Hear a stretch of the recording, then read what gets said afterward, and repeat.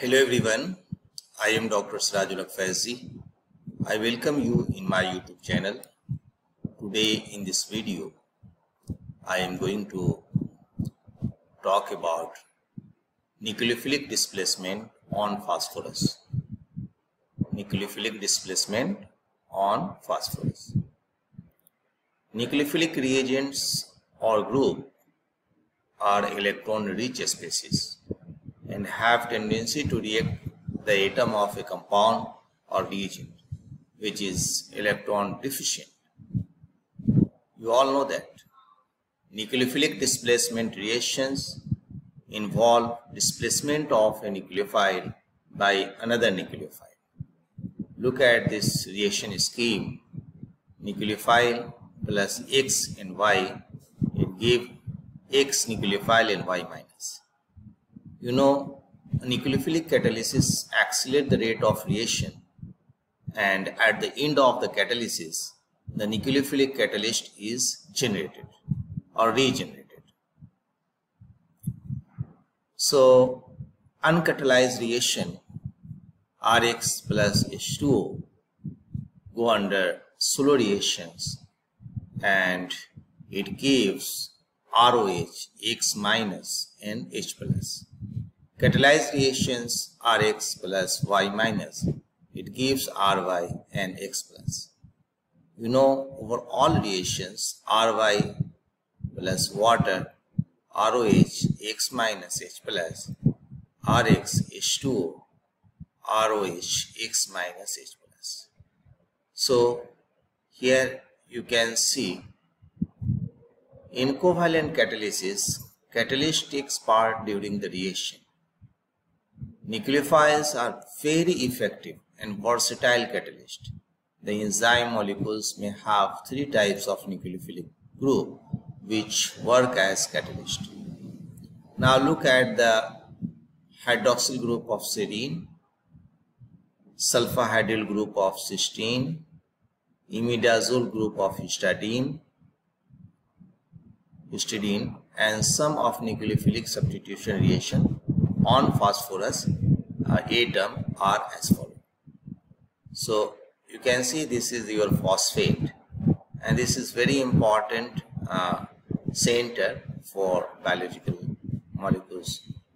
So you can see how it is attack on phosphorus and breaking of phosphorus in oxygen's double bonds. These two structures are in equilibrium, and this structure further in equilibrium. So look at the initial here and here. So in these reactions, we call it A. Covalent catalysis takes place with the formation of phosphoenzyme intermediate compound.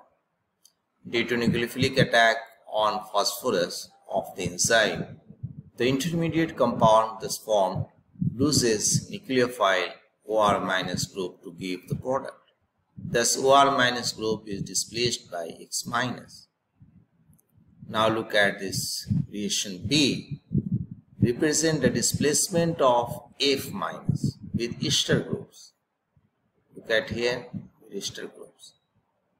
Example, nerve gas diisopropyl fluorophosphate.